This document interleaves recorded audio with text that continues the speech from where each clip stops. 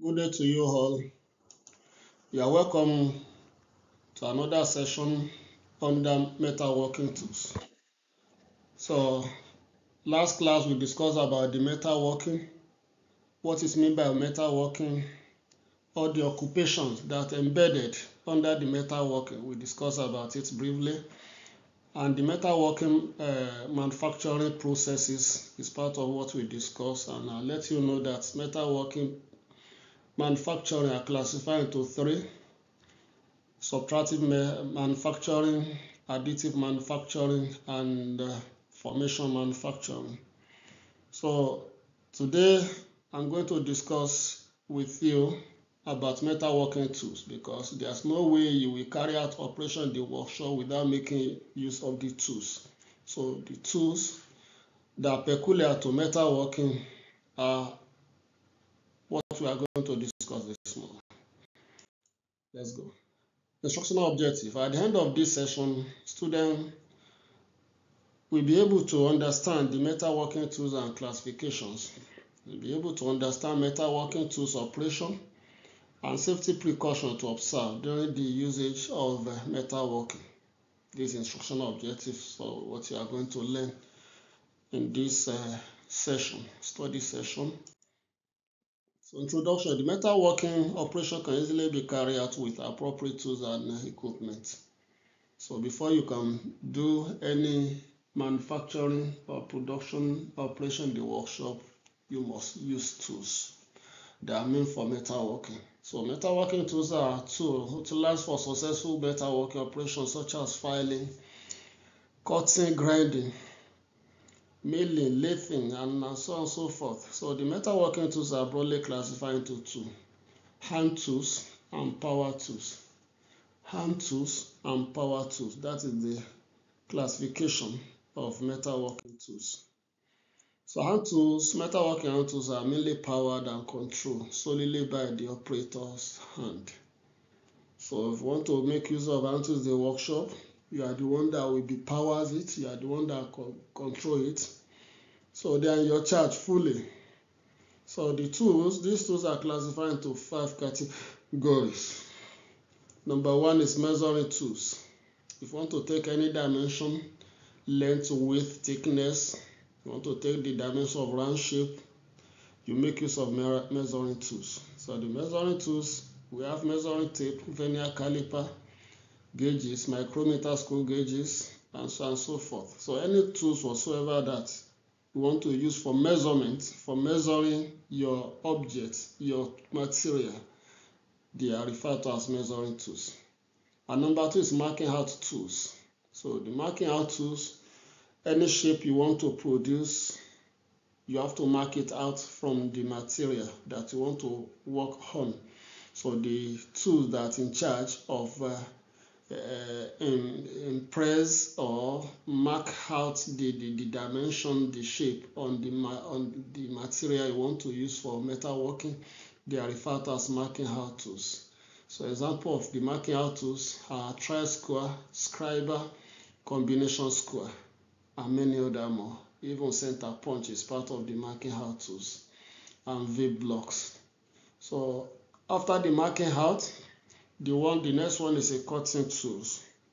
The cutting tool are the tool you use to cut your metals into pieces of any form.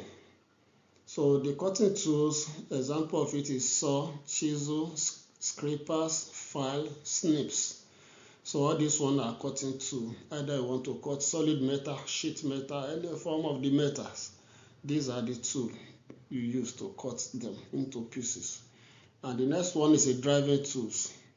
Driving tools are the tools used to drive in and drive out fasteners. Drivers, fasteners.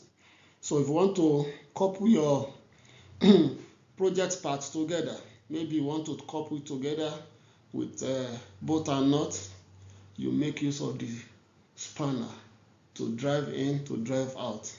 If you want to strike your metal, or you want to nail something down, you want to use pin to join parts together, you use hammer. And also you want to use screws of different sizes to couple your material together, you make use of driver. So driver, to drive in and drive out the screw. And also the last one is work holding devices. Work holding devices are the tools used in the workshop to hold your work for you. So the work holding devices, whenever you want to carry out all the operation here, maybe you want to measure your dimension, you want to measure your materials, which is heavier or it's not appropriate to hold it with your hand, you use work holding devices to hold your workpiece for you and take the dimension. And also want to mark out if it is a material that is heavy, or it will not be okay if you put it on the bar floor or the workbench to take the dimension. Work holding devices can hold it for you. If you want to cut your metal, don't hold it with your hand. Hold it with the work holding device provided in the workshop. And also, if you want to drive in or drive out anything, you will use the work holding devices. So the work holding devices hold all the workpiece you are working with all the other tools in the workshop. So work holding devices, on the workbench, we have a clamp there, we have a vise, table vise. All the machines also have their vices. So you are not expected to hold your work with your hand whenever you are working in the workshop. You have to make use of all these tools for successful metalworking operation in our workshop. Hand tools. So this is a diagram of the example of the hand tools. This is a measuring tool. You can see gauge here. You see vernier caliper. You see micrometer, screw gauge, and measuring tape. This is a measuring tools. This one is they are marking out tools. So you see the marking, scribing block. This is a tri-square. So all this one here, they are referred to as a marking out tools. This one is a cutting tool. This is a hacksaw. This is a chisel of different edges. Scribe the snake is also the cutting tools, whereby this one they are driving tools. You see wrench, hammer, screwdriver, and spanners. They are driving tools. And this one they are work holding devices. This is a bench vise. This is a G clamp. We also have F clamp. So all the tools you are going to make use in the workshop for your successful operation in terms of hand tools, these are their classifications. Power tools. The metalworking power tools are a type of tool usually powered by other means other than the operator. Usually powered by other means other than the operator's power. So the power tools, the operator are not the one that powers it. So the power tools can be powered electrically, electronically, pneumatically. They can be powered by any other means. The operator just operates it for the successful operation, but the operator are not the one that powers it. They are powered by other means. And also the power tools are powered either by electrical, pneumatically, hydraulically. And the power tools are broadly classified into portable power tools, that is portable, the handheld. You use your hand to hold it whenever you want to use that is portable power tools, whereby we have stationary power tools. So the stationary power tools, they are referred to as machine tools in metalworking. These are portable hand power tools. The portable power tools are tools used in workshop and construction sites, mainly designed to be easily moved from one place to another place. Yes, they can be carried about anywhere. An example of portable power tools are drilling. This is a drilling machine, portable drilling machine. This one is a portable grinding machine, and this one is a nibbler. So they have different types for different operation you want to use. They are portable. You can carry them to anywhere you want to make use of them. And powered either electrically, electronically, pneumatically. So another example of the power tool that we have is a machine tools, and also called stationary stationary machine tools. That stationary power tools are power-driven machines used to transform solid engineering materials, especially. The tools include sawing, drilling, lathe, grinding, shaping, planing, milling machines, etc. So the machines tools are classified according to this following. So the machine tools are classified according to their purpose. So there are some machines that do general purpose. They are made for general purpose, whereby there are some that specialize design purpose machine. So they are classified according to their accuracy. There are some tools, machine tools that if you want to do the rough work, they are very good in that one. And if you want to do the finish work to the actual dimension, they are available as well. And the machine tools can be classified according to their mass and weight. So in terms of the sizes, they are varies. So if you have opportunity to the workshop, you see different machines that we have of different sizes. And also the type of cutting tool, the machine tools are classified according to their type of cutting tools. According to their type of cutting tool, there are some machine tools that are making use of single point cutters. There are some that make use of multi-tooth cutters. There are some that are making use of abrasive grinding wheel. So the lathe machine is making use of lathe machine, shaping machine. They are making use of single point cutters, whereby milling machines are making use of multi-tooth cutters. And abrasive grinding machine, they are making use of the grinding machine. They are making use of abrasive wheel.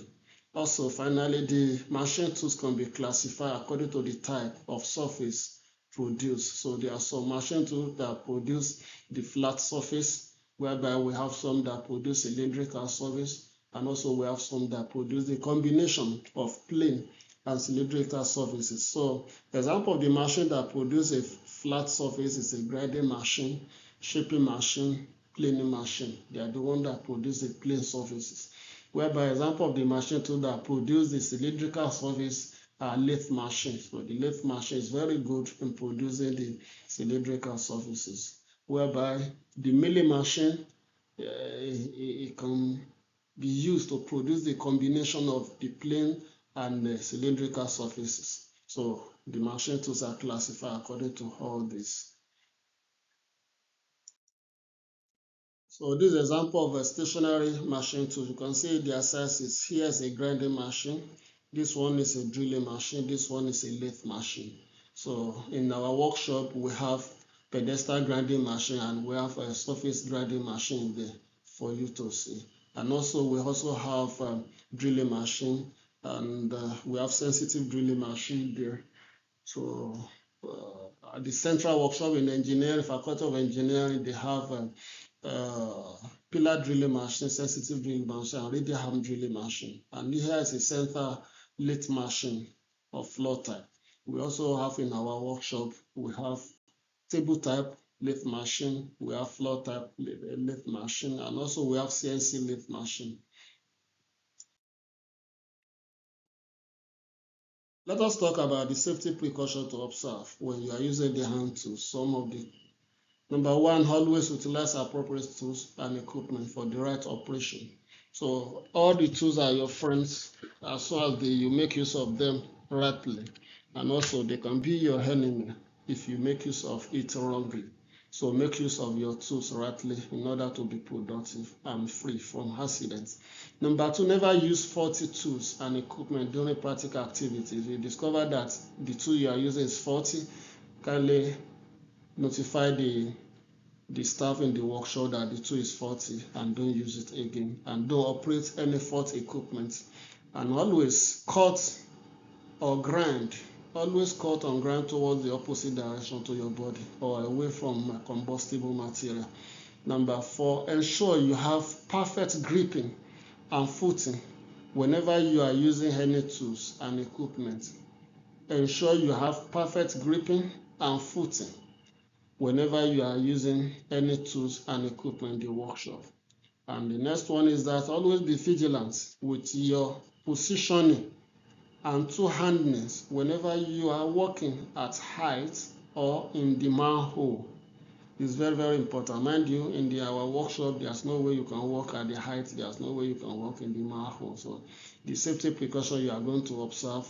And the last one is utilize recommend personal protective equipment for the right operation. Utilize recommended personal protective equipment for the right operation. I believe we've discussed about the personal protective equipment under the general safety in the workshop. So you have to make use of the right PPE for the right operation.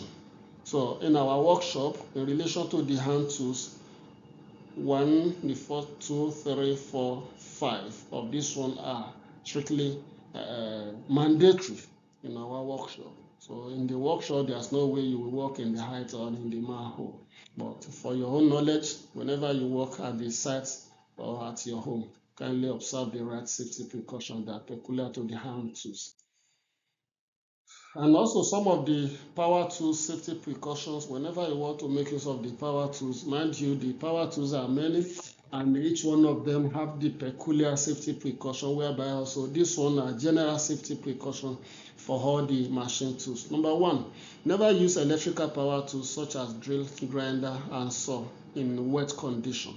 In wet condition, in order to be free from electrocuted.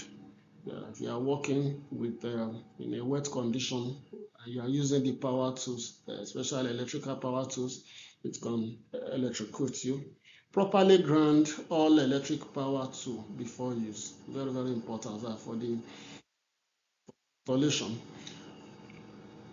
The next one, do not use electric power tools near inflammable liquid or gases. Never do not use electric power tools near inflammable liquids and gases. Inspect all pneumatic hoses, lines, and connection before the use of pneumatic power tools. The next one, keep a constant watch on air pressure to stay within specified limits for pneumatic power tools.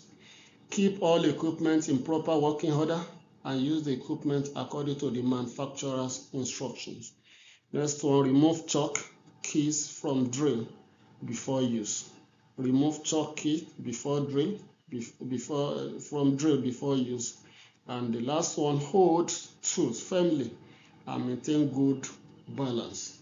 Hold tools firmly and maintain good balance. So these are the general safety precautions that are peculiar to the power tools, either portable power tools or non-portable power tools. These are the general safety that are peculiar to them. Okay, cutting tools. The cutting tools that are for the machine tools, cutting tools, machine tools, cutting tools. So the cutting tool here that we are about to try you is the cutting tools used by machine tools, not the hand tools. Are we together? So in a subtractive manufacturing, cutting tools are used for the machining operations. These tools are classified as single point cutter, multi-tooth cutters, abrasive wheel, depending on the machine tools to utilize and surface to generate. So the single point tools are used for cutting, for turning, for shaping, planing machines and similar operation, and removing material using one cutting edge. So multi-tooth tools are used for drilling, milling machines operation. So when you start your practical in the workshop, you are going to see all these tools there for each machines. The abrasive wheel are only used by grinding machines. Only grinding machine use abrasive wheel. So the cutting tools are made from carbon steel, high-speed steel, cast cobalt alloy, cemented carbide, ceramic, cermet, and diamond, among others. So all your cutting tools must be harder than the material you want to machine. Once again, the cutting tools for the machine tools or power tools, the cutting tools must be harder, must be stronger, must be tougher than the material you want to machine. Because if you don't use the material that is harder, tougher than the material you want to machine, machining will not take place at all. never take place. That is the example of it. Your teeth, if you want to crush fish bone or bone of cow, your teeth must be stronger enough to crush it. If your teeth cannot be strong enough, it's not strong enough, your teeth will damage. So also the tool used to damage if the material you are mashing are stronger, tougher than the cutting tools you want to use. This is an example of the cutting tools we made mention. So all this one here, they are single point cutters. They are using for lathe machine. All the two here, these are different operations of the lathe machine and they are cutting tools. So all the tools here that you are seeing here, they are single point cutter. They have one edge to cut. And this one is a multi-tooth cutters. Is the cutout for milling machine. They have multi-tooth. They have many tooths to cut. So that the milling machine and the power axle machine, they are making use of multi-tooth cutters, whereby these abrasive wheel. So abrasive wheel are used by the grinding machine only. This is a 3 classification of the cutting tool used by machine tools. Coolant or cutting fluids. So the coolant are cutting fluids that form from the mixture of oil and water. Coolant of different types. When you are cutting materials, you are cutting metals, you are using the frictional as a physicist. The frictional used to happen when two bodies are rubbed against each other. There's a frictional effect. Likewise, when you are machining in the workshop, you are cutting metal, the frictional effect bound to occur. And to reduce the frictional effect between the material you are machining and your cutting tool, you are about to use the coolant. That's called coolant. Are responsible for the reduction of frictional effect between the cutting tools and workpiece. It washes away the chips and swath during machining operation. And 3, they improve the surface finish. So these are the 3 main purposes of the coolant. They reduce the frictional effect between the cutting tool and workpiece. Coolant wash away the chips and swath during machining operation, and also to improve the surface finish. The coolant are responsible for that. So the selection of our appropriate coolant depends on the hardness and microstructure of the metal to be machined. So that is the determinant of the type of coolant you have to select.